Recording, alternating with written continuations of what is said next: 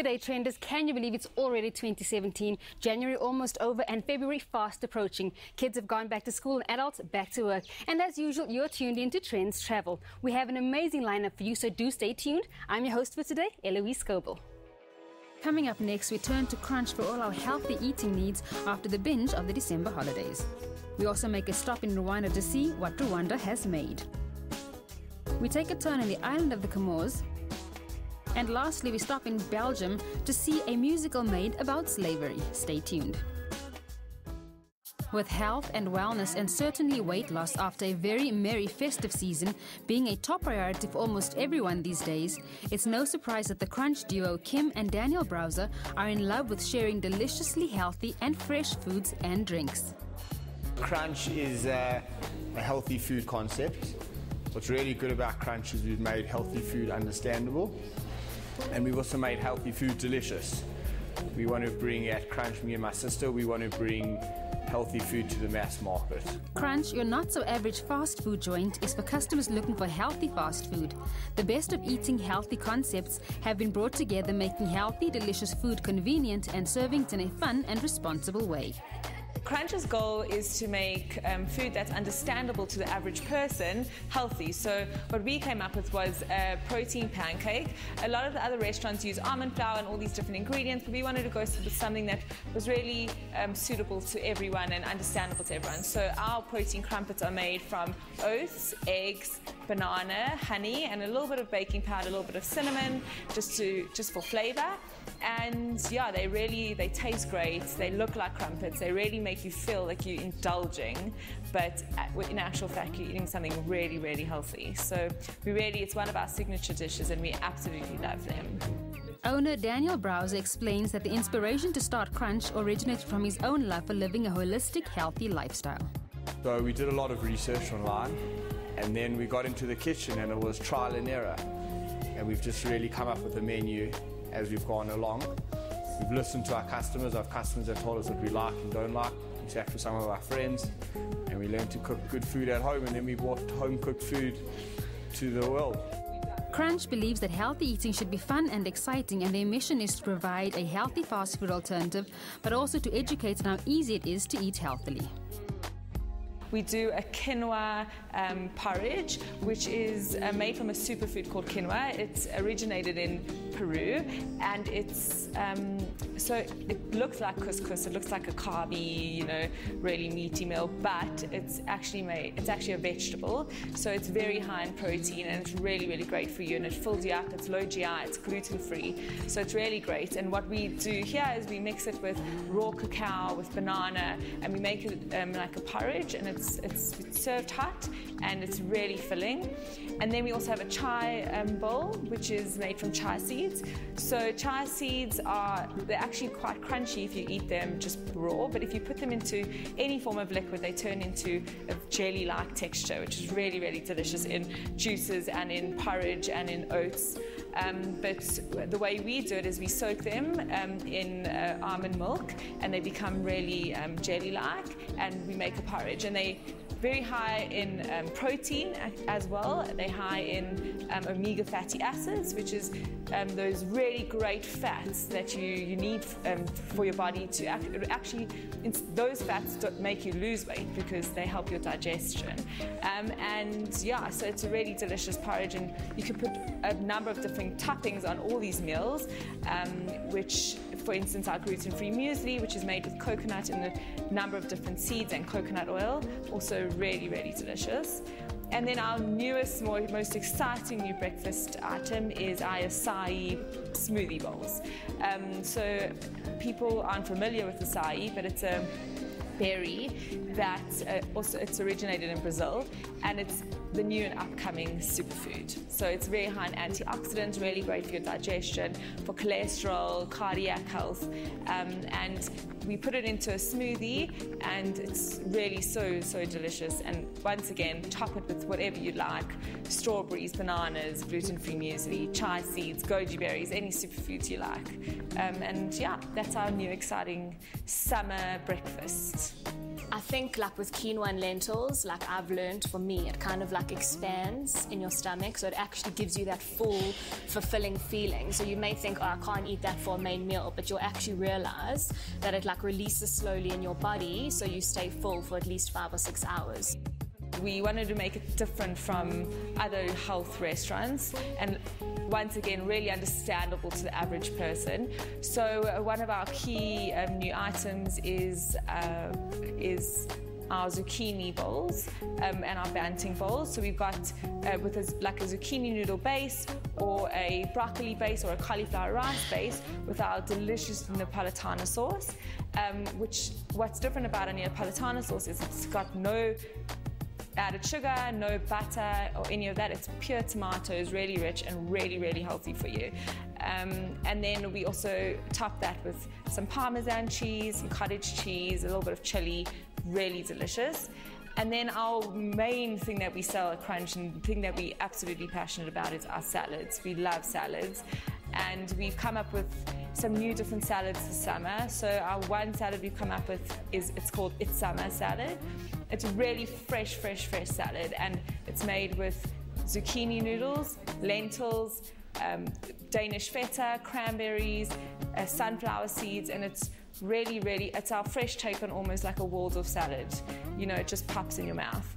And then our next salad that we've introduced is our crunchy Asian chicken salad. It's also delicious with our new teriyaki dressing. So we came up with our own dressing. I've never heard of teriyaki dressing before.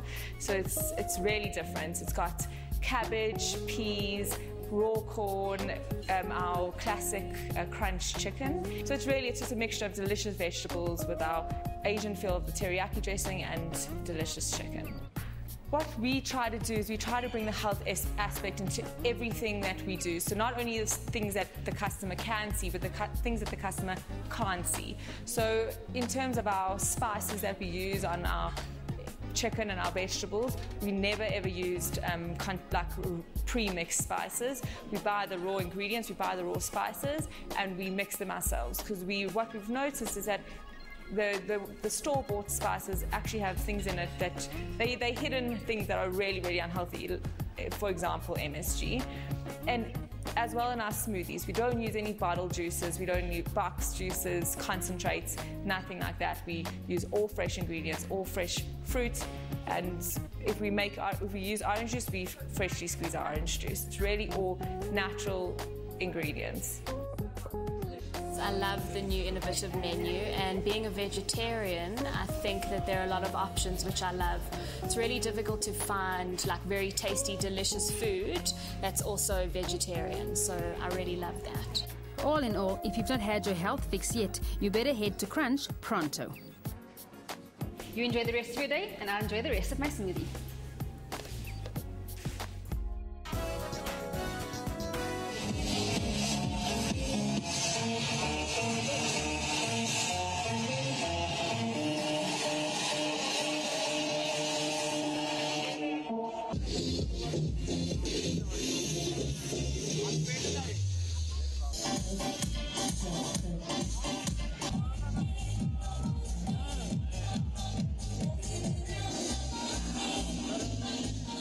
The second International Kite Festival in India's southern Telangana state has attracted scores of kite flyers from across the world.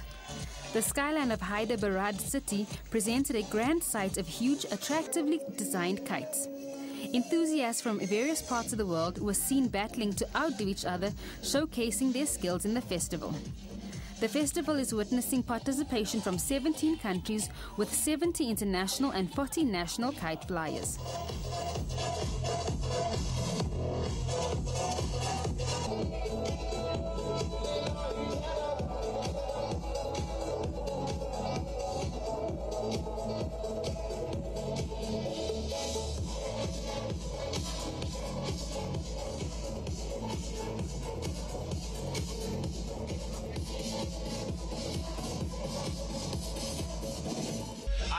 I'm very impressed that this is a culture here, because in Ukraine, unfortunately, kites are not so popular as for today, but I hope something will change.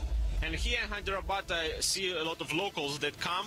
It's amazing, and I hope that we will take this energy home to home. A lot of residents came to the venue as kites of all colors, sizes and shapes hung in the sky, including some quirky ones in the shape of animals. A participant from Australia, Kevin Sanders, said that he was overwhelmed by the warmth and love he received from the people and was interested to come again next time.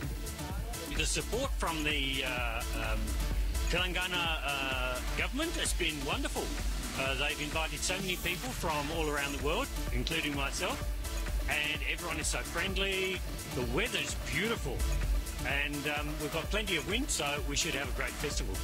The event has been organized by the Southern Telangana State Tourism Department to raise awareness about the importance of education and empowerment of girl children. Kite flying is popular in many parts of India, especially around the time of the Hindu festival of Makra Sankranti, which falls in the same week. During the festival, people try to bring down each other's kites using string coated with a sticky paste of ground up glass or metal.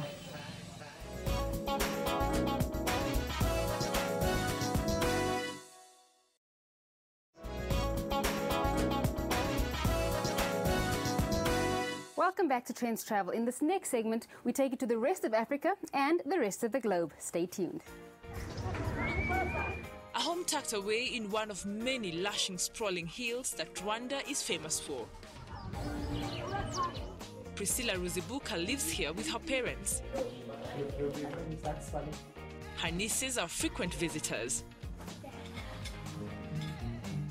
The girls are her muses and models as well. I tried to look around the whole of Kigali. There are so many designs coming up, a lot of designers, but no one is doing kids' clothes. And then our government has abolished second-hand clothes. So in the next 2 years, there'll be no second-hand clothes in Kigali. And using my own nieces and other people I know, they always relied on second-hand nice clothes because kids need a lot of clothes. They're like, we can't really go in the shops and buy expensive clothes for everyday use. And I was like, okay, maybe this is an opportunity. And I think it's adorable. I like it myself. The 26-year-old spent her early childhood in Tanzania. There, she had a nanny whose passion for fashion inspired a young Priscilla. You can imagine someone who I have stayed with for more than 5 or 6 years. During that time, we helped her to gain some skills, the tailoring skills. She spent most of her days under her nanny's sewing table, and there she picked up scraps and made dresses for her dolls. Even though the moving back to Rwanda meant that her nanny was out of sight, fashion was still very much on her mind. I started doing small baby stuff for friends, like bridal showers, baby showers, I mean. And I guess that's where it all started. At the time, she was pursuing her bachelor's degree in ICT, after which she got a cushy job at an NGO. While there, she pursued a master's in project management. All the while, her itch to create wasn't going away. But it wasn't just the desire to design that got her started on her path. She would take care of me while doing the clothes at the same time. And now, it's like 26 years later, she is a very good tailor. She's a big name. She's still in the same place. She lives in the same house. And whenever I go back, like, her life has been changed. Her family, she started as a house help, a babysitter. But now she's a professional tailor. She's making a lot of money living the life that anyone else in town would live. Like here in Rwanda, if let's say there's a land that belongs to a family, children, boys will be given the priority. Like this land belongs to the boys because they believe a girl will get married and that property will be sent to another family. That's why I chose women. The reason we chose to work with Kipepeo instead of those other companies that approached us is because she had different products than theirs. She wanted to do children's clothes, and we thought this is something that we haven't done with any other person. And she wanted to start her own factory, and we thought that if we stay with her, we can be able to grow with her. When you look on her business, I mean, for me, I said it really came when Rwanda needs it. because, I mean, taking into account the background of this country, yeah, there are many who we can say they are now youth, but who didn't have really, I mean, good background by that time. Although now the government has all these up to 12 years children are going to school, but there is that gap of those who were during that time, and sometimes they feel that we are old to go back to school. Now, for that, those, especially the girls, what they need are more hand skills. Her business is the first of its kind in Rwanda. To get an extra edge, she enrolled in the Young African Leaders Initiative program in its business and entrepreneurship track. For 8 weeks, she was measured, trimmed, cut, and designed into the young business leader she is today.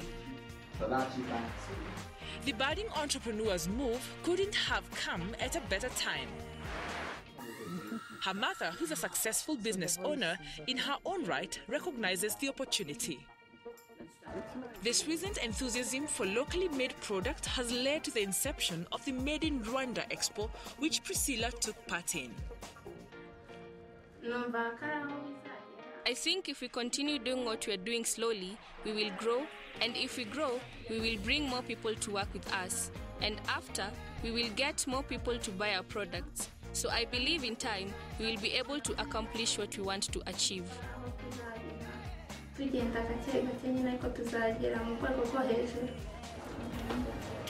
She's not only making a name for herself in fashion business, but also economically empowering a new generation of women in Rwanda. It's a design that Priscilla reckons will never go out of fashion.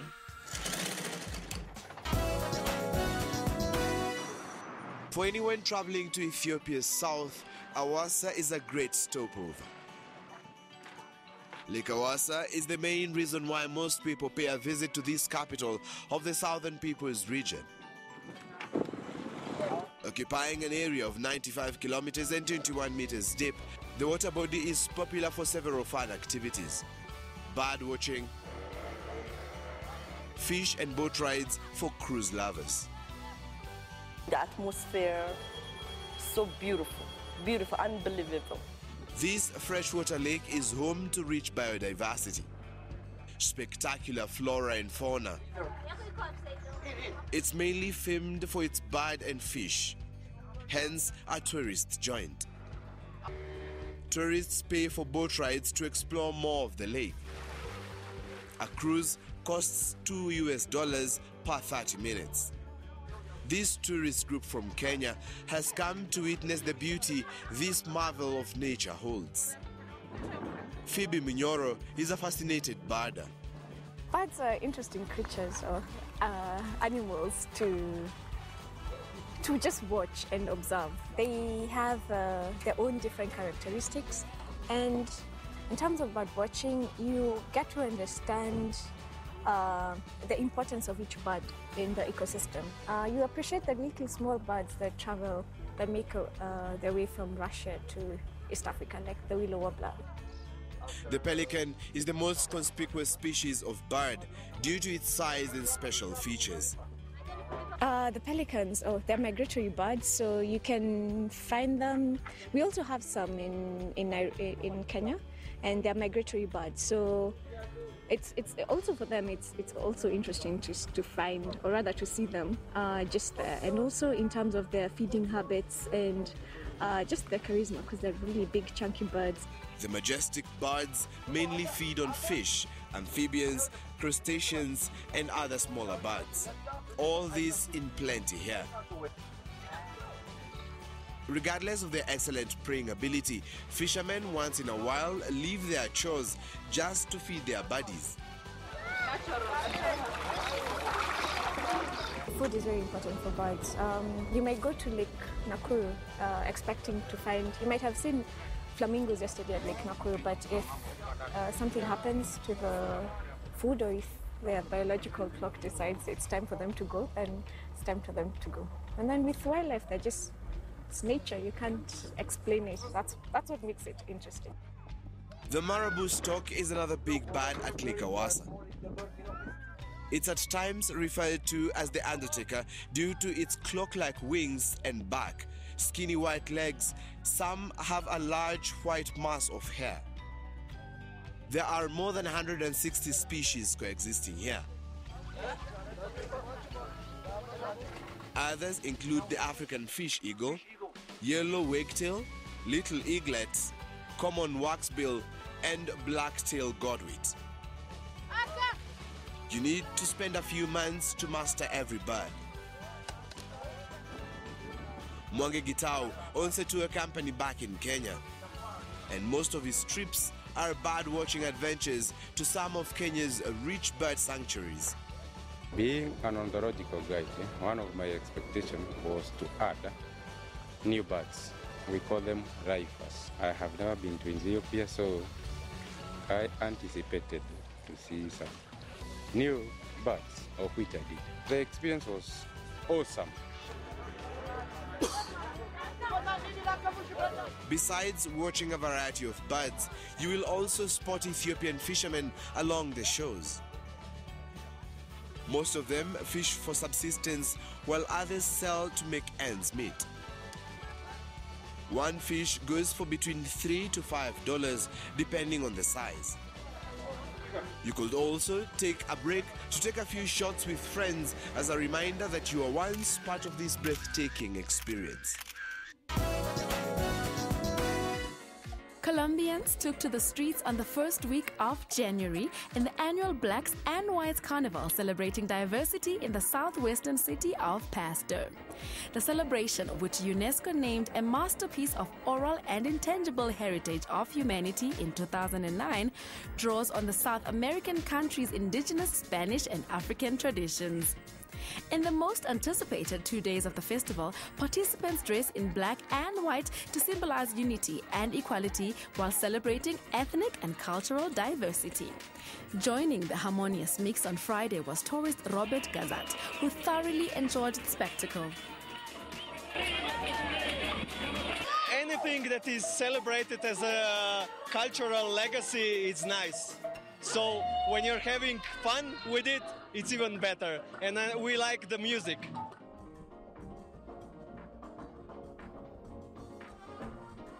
On the Day of the Whites, artists put together a 6-hour parade featuring colorful outfits. On the Day of the Blacks, participants are encouraged to paint their faces black to commemorate the liberation of slaves. Hoy es el día especial de los negritos, donde cada pastuso hace la pintica. ¿Cuál es la idea de la pintica? La idea es igualdad y equidad, representar que todos somos iguales, que todos somos seres humanos y que todos queremos jugar, integrarnos. Siempre es la unidad del pueblo pastuso.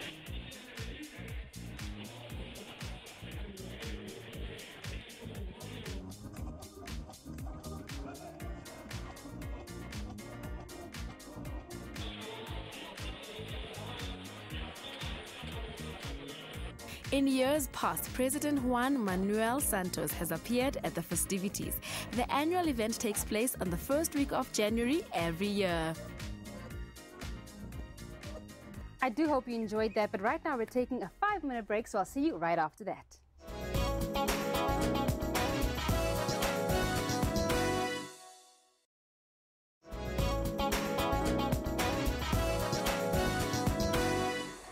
As you sail along the Indian Ocean through the Mozambican Channel, you come across the enchanting islands of Comoros. About 1,100 kilometers from mainland Africa, the majestic mountainous island of Anjouan greets you.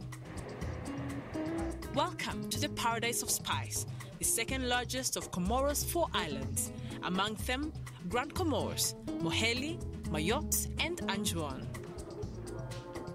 It's very beautiful. I don't think I've ever been anywhere so beautiful and so remote. It's very hard to get to, but it's a lovely island. Mutsamudu is a capital. It is home to 30,000 people. Most visitors to the town of Mutsamudu leave with an unforgettable experience. Walking through the Mutsamudu market, your senses are pleasantly assaulted by spicy scents of the country's best exports. The citadel, domed with a defensive wall and cannons, gives a perfect aerial view of the city. Built by the first Sultan of Anjouan, Abdallah I in the 18th century, the citadel was meant to protect the sultans and citizens from Malagasy invaders. They built the citadel at the top of the city so that they can have a better view of oncoming invaders, and the sultans also had a way of moving from the Ujumbe palace to the citadel without leaving the fortress. It was built with stones, honey and sand. Abdallah I installed the cannons after he requested for assistance from the British and the French. So if you look closely, you'll notice French and British architecture.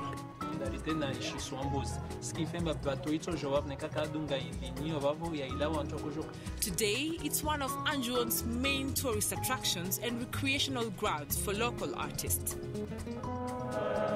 If you make it in time, you will catch sight of the terrific sunset sinking into the Indian Ocean and the Medina. Ibrahim Hassan knows this place like the back of his hand. The Medina is his birthplace and home of 35 years. He's a social rights activist and a tour guide, always willing to give lessons to anyone curious about his backyard's history. This is the entrance to the Medina. The gate, the wall started on the road. From there up to here is where the gate was. There are conditions for a town to be called a Medina. One, you have to have a wall surrounding it, a mosque, a tomb, and a public gathering space. Those are the qualifications. This concept was imported from the Middle Eastern countries. So far in Comoros, we have 5 Medinas left. This one is a Mutsumudu. Another one still in Anjouan. In Moroni there is one, and in Ikoni, and also in Mbeni and Fomboni in Moheli. And right now, we are fighting to have them included in the list of World Heritage Sites. The Medina, like many others across the world, has narrow streets about 2 meters wide. The style is inspired by Arabic architecture originally from Indonesia, Oman, and Persia.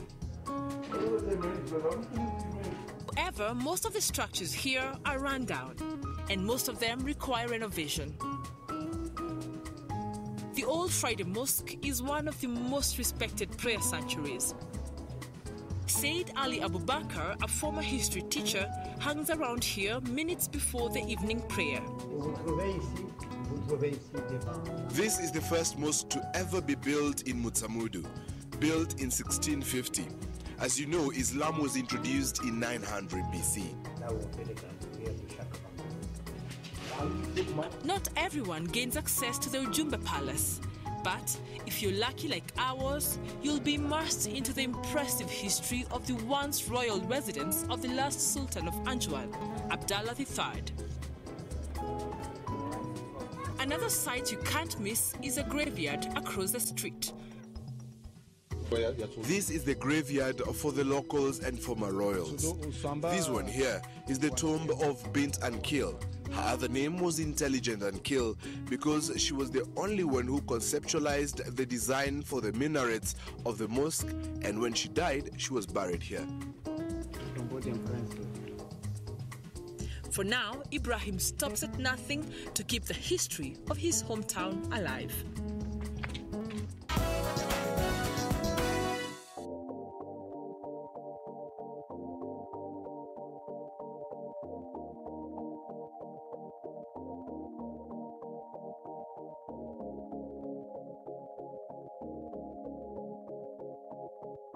Hamburg's Al Philharmonie Concert Hall opened on January the 11th, delivering one of Germany's most prestigious 21st century cultural projects, albeit some 7 years late and busting its budget.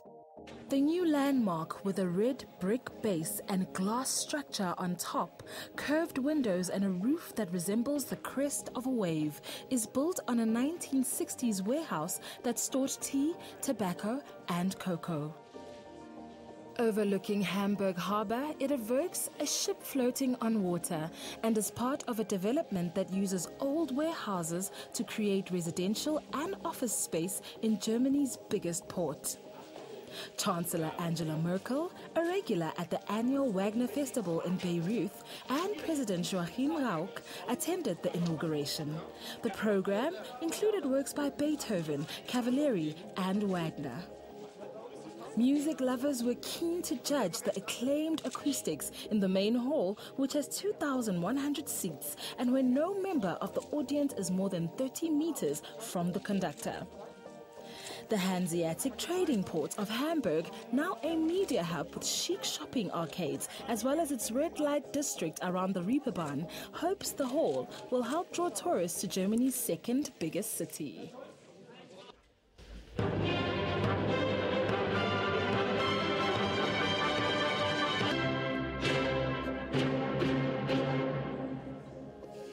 Swiss architects Herzog and de Meuron have called the Elbphilharmonie a city in itself, with restaurants, a hotel and a 37-meter-high plaza between the brick and glass layers open to the public, offering a panorama of the city.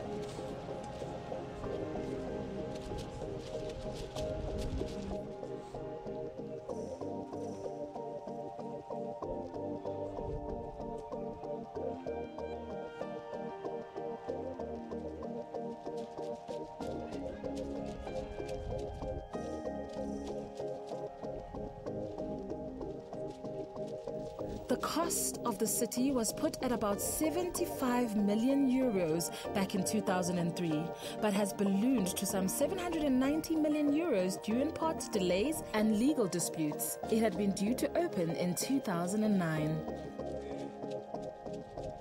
Da wird mit Sicherheit einiges in Bewegung geraten, was halt eben herkommt, weil das gleiche Thema hatten wir damals in Sydney auch, wo alle gesagt haben, um Gottes Willen, wie hässlich sieht denn das Ding halt eben aus, und jeder, der irgendwie nach Australien fliegt und nach Sydney kommt, dann macht erstmal ein Foto von den komischen Muscheln, die da halt eben am Strand liegen, die aussehen wie so ein Opernhaus, und von daher denke ich mal, dass es für Hamburg nicht gerade das Schlechteste ist.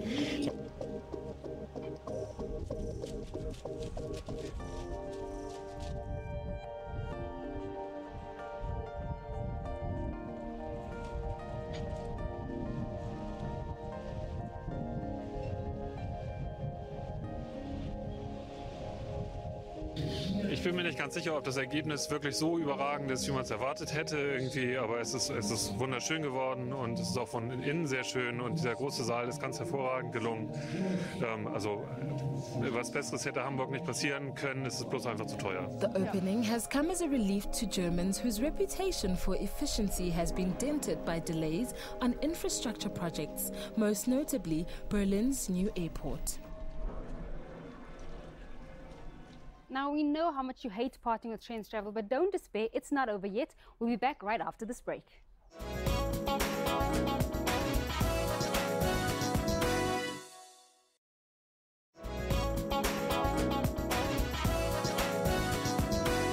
It is a beautifully hot summer day in January, and while I enjoy the outdoors, you can see what's coming up next. Spanish conductor Jody Saval brought together musicians from Europe, Africa and South America in Brussels on January 10th for a concert billed as a musical journey relating 400 years of the history of slavery. I think the music is the real, through living history of the human being. Because with the music we travel in the time. Any song from different epochs gives us the same emotion as was in the 200 years ago, 300 years ago. And this with the music we can understand things that we cannot understand with reading only. We see in a book so many victims of this, you say, oh, pity. But if you hear a song talking about this, we have another feeling. In The Roots of Slavery, Saval put together music linked to places that were affected by the grisliest aspect of triangular trade, the enslavement and deportation of millions of Africans between the 15th and the 19th century.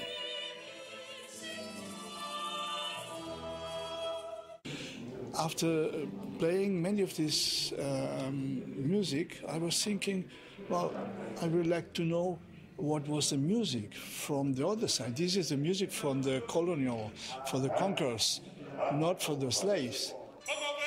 The concert featured music by artists from Mali, Madagascar, Morocco, Brazil, Mexico, Colombia, Argentina and Venezuela, backed by Savali's vocal group La Capella Real de Catalunya and Hesperion, a period instrument ensemble he founded in 1974. El espectáculo que nos convoca Jordi, precisamente, la diferencia que tiene es que no pasa a ser un espectáculo de la belleza, sino precisamente un espectáculo que lo que invita es a la reflexión de un suceso antiguo desde la música que hacemos, pero que todavía hoy sigue estando presente de otra manera. La esclavitud realmente hoy. Saval said he thought Europeans would handle the current refugee crisis differently if they had their ancestors' responsibility in the slave trade in mind. He developed the idea of a project on slavery after interpreting religious music. Only if we know the history from our ancestors, we can be able to build a new future.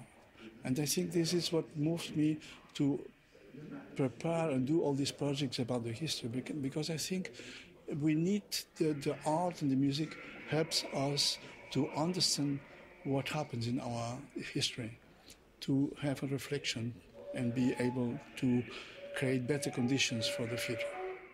Saval will resume performing The Roots of Slavery in Hamburg on April 12th and Lisbon the next day.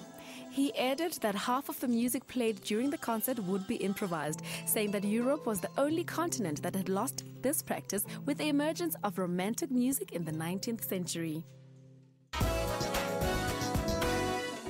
French auction house Tredz displayed on January the 10th a €15 million drawing by Leonardo da Vinci representing the figure of the martyred Saint Sebastian tied to a tree in a landscape. The drawing, in brown ink measuring 19.3 centimeters by 13 centimeters, is believed to be one of the 8 Saint Sebastians mentioned in the Codex Atlanticus, a list compiled by da Vinci himself. C'est tout à fait exceptionnel et même rarissime de trouver un dessin de Léonard de Vinci. Nous n'en avons pas d'autres exemples. Je pense qu'il n'y a pas eu de dessin découvert depuis au moins une 50aine d'années par l'artiste. Le dessin est dans un bel état de conservation parce que toutes les parties principales sont vraiment préservées. On the reverse side of the sketch, experts also found notes written backwards and diagrams about light and shadow relating to da Vinci's study of optics. The notes in reverse were a leading indication of the drawing's provenance, Tredz said.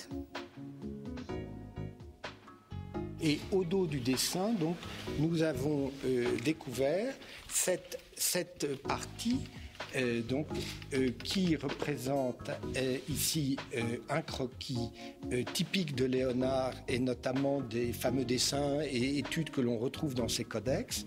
Et sur la droite, son écriture inversée qui est également caractéristique de l'artiste et que lui seul pouvait faire et qui est en quelque sorte une signature du dessin. The auction house worked closely with world-renowned expert on Leonardo drawings, Dr. Carmen C. Bembach, curator in the Department of Drawings and Prints at the Metropolitan Museum of Art in New York. Et donc, dans cet intervalle, ils ont classé le dessin Trésor national, ce qui nous empêche dans l'immédiat donc de le vendre à l'international. Donc, nous nous dirigeons plutôt pour une vente privée, une vente de gré à gré avec le musée du Louvre, qui peut-être trouvera un mécène pour l'acquérir. As it has been recently designated a national treasure, the drawing cannot be sold to private collectors and will find a home with the Louvre as a likely candidate.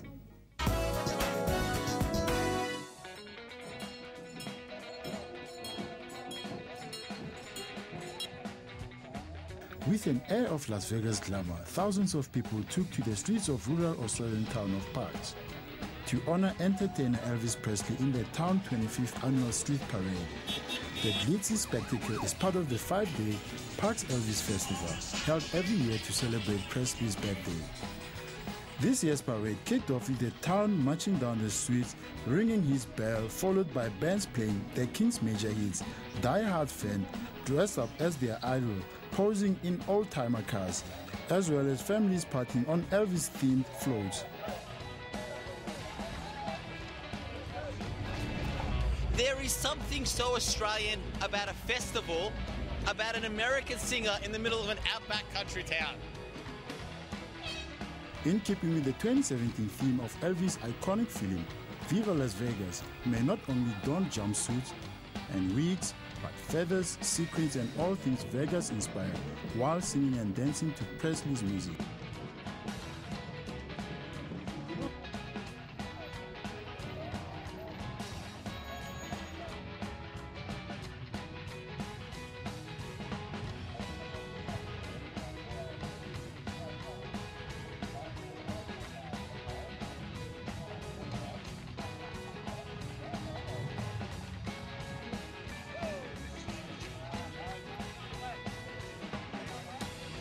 There's only one Elvis Presley, there's only one king of rock and roll, and they all keep coming back to celebrate what he was and what he did. And Priscilla said that she wanted people never to forget, but if you look around, you'll see that no one's ever going to forget, especially with all the little children and all their parents coming here to Parkes to celebrate. It's the largest festival in the country. Even now in its 25th year, the Parkes Elvis Festival is continuing to grow.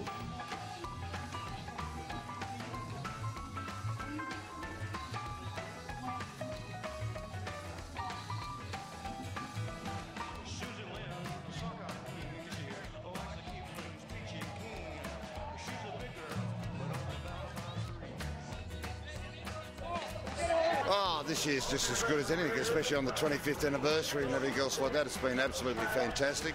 The crowd was very responsive, and it makes it so much better when it's like that, because you just go at it all the time. So we're getting more and more and more involved. So you just can't highlight how good it feels coming down the street.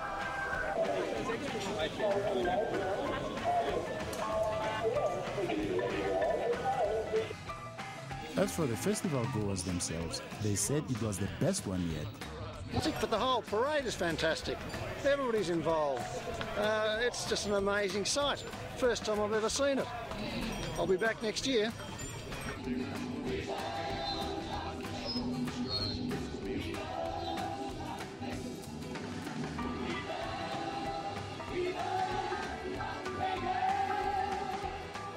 The Parkes Elvis Festival came to an end on January 15.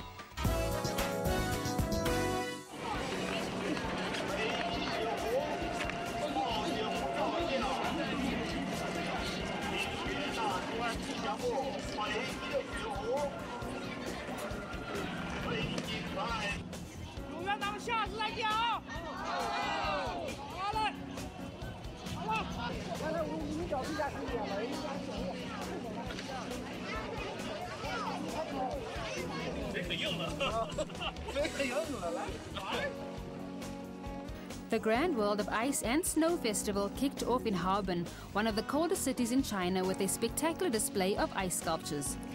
This year's festival, themed Pearl on the Crown of Ice and Snow, Harbin, and organized by the China National Tourism Administration and local governments, runs till mid-February and is expected to attract tourists from China and around the world. Visitors flock to the city to enjoy sculptures, ice slides, and watch a swimming competition. A 22-year-old university student, Zhao Fanlu, was visiting the festival for the first time and was stunned by the views of the night. 我的手机在我的手机，把我的作品就开始拍我。我们是大概4点进场，刚进场的时候还是有点光亮的，然后相对比起来，确实是晚上的景色更好，灯光亮起来后特别漂亮，而且拍出来的照片也确实特别好看。而且游览一圈下来，觉着很漂亮，砌这些东西感觉非常的不容易。我们也在讨论这些，哎呀，这些怎么砌的？这雕出来挺好看的这样子。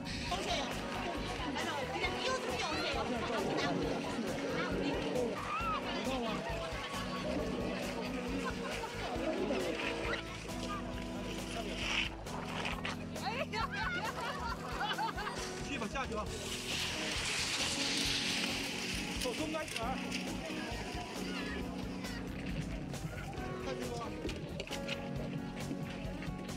Yu Jianlin, also from northeastern China, said the freezing temperature was almost the same as his hometown, but he was still captivated by the amazing ice sculptures. "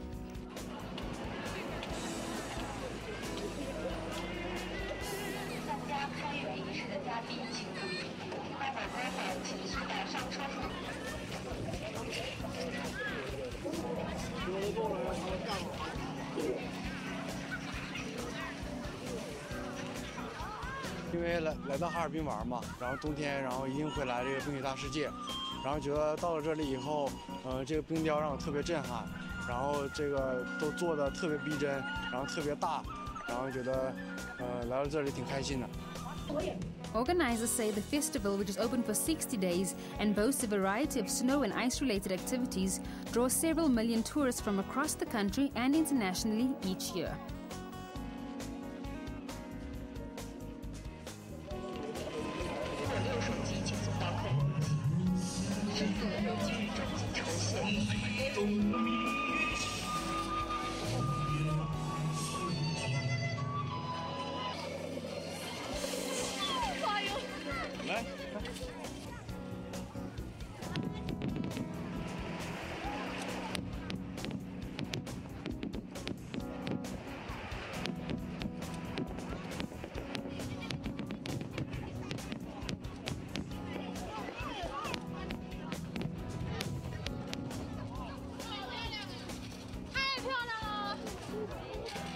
And it's a wrap, folks, and that's all we have for you on this week's edition of Tredz Travel. Do join us again next week, same time, same place, on channel 404 DSTV and SABC 3.